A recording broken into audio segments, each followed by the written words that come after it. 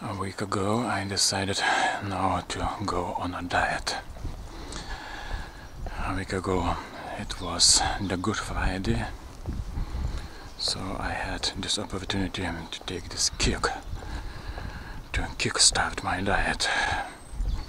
That happened actually unplanned. I just wanted, as a Catholic, to fast a little bit on the Good Friday and also on the Saturday, but not that I wasn't eating anything, because I'm still not a pro. I'm planning this in the future, to just drink water, but I bought, first of all I drank coffee a little bit, then I ate an apple, and then at 5 or 4 p.m.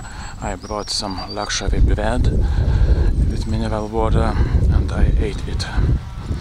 This luxury bread tasted very good, and when you're fasted, and also I'm doing sports, I was riding my bike, so it tastes like honey. So then on the Saturday I ate my wife's pasta, but without meat, of course. And what can I say? I was pretty good at this, because a year ago, just thinking about it made me weak, and I very fast cracked. I remember I was then eating fish and a lot of pasta. You know, this requires some experience. So after this, then I felt the benefits. You know, like the vegan beginners. At first, you feel great because you see that your body is starting working properly. What do I mean by that?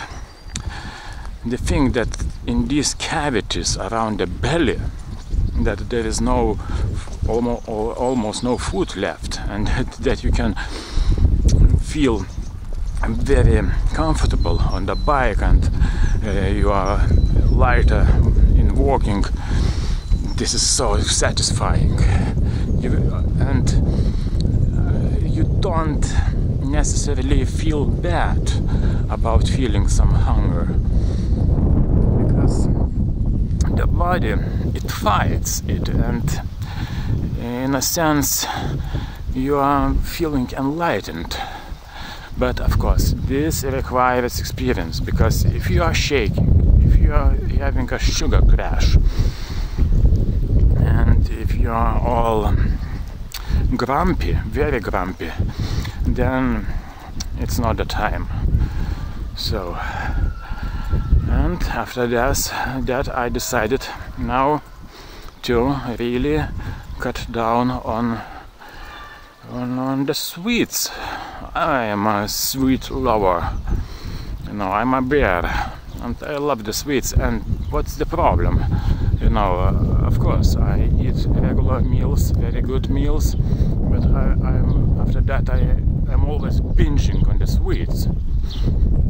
And since I'm very active, this doesn't have very detrimental consequences, but still it does. Apparently it does, and I was weaker than I could be, because once you are on a good diet, once you are not overeating, the body reacts differently. The body is stronger.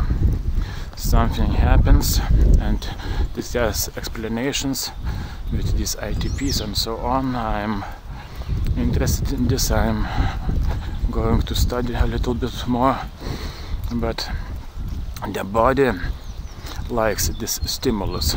So now I'm searching for the balance, because I cannot starve myself, you know, then I would lose everything. That's the problem. For example, yesterday I only ate a lot of porridge and a lot of nuts.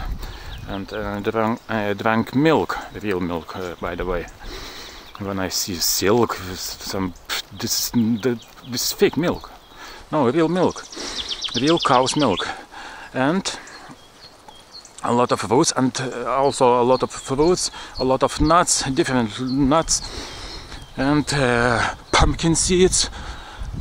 And I stuffed myself, and I felt great, because the problem is when I'm eating sweets, I'm eating a lot of them, and these dense calories, they do accumulate, even for me, even if I'm very active, and they're having an effect on the central nervous system also. I'm pretty sure this is like with coffee. Too much coffee is bad. You cannot focus. So, but I'm telling you, I was waiting for a long time for this. This is like with quitting smoking. You're waiting for the right moment. Of course, you're telling yourself now or in 10 years. And in 10 years I would be asking myself why I didn't do this in 10 years ago. Now I'm 41, so I don't have time to waste. If I want to achieve the best results on the bike, or in life, or in my translation work, I need to have control. I need a lot of focus and a lot of power. So this is why we are doing this, so that we are strong in all aspects of life. And this is not some pure vanity to stand in front of the mirror. No. And this helps a lot. I'm telling you, on the bike, and I'm not talking about professional cyclists. This is another level. Even I am not cycling a lot. I'm just going for an hour with full power, and this is it for me. Because like with deadlifts, I'm looking for the best form possible. So 1 week in, and I'm feeling not bad. Of course, when I have the food in the morning, intermittent fasting, and for example, yesterday at 1 p.m. I was eating soup and then fish. I don't quit meat, of course, but fish is so good also. So, you know, I get the feeling that I could pour this in everything at once. You have no idea how good it tastes to eat when you are really hungry. The same with work, you know. For example, you want to make a break, but you have to do this. You have to grind and grind and grind. You know, like Tom Platz once many times said, if you are feeling you're done, there are always 5 more reps. So this is it. I'm telling you. I'm hoping to see the results, and I will update on this. But I'm feeling good, and just this thing, you know, you don't have to overdo it. So I myself, I don't know exactly, because I don't count calories. I go by feel, of course, because these calories, they don't matter.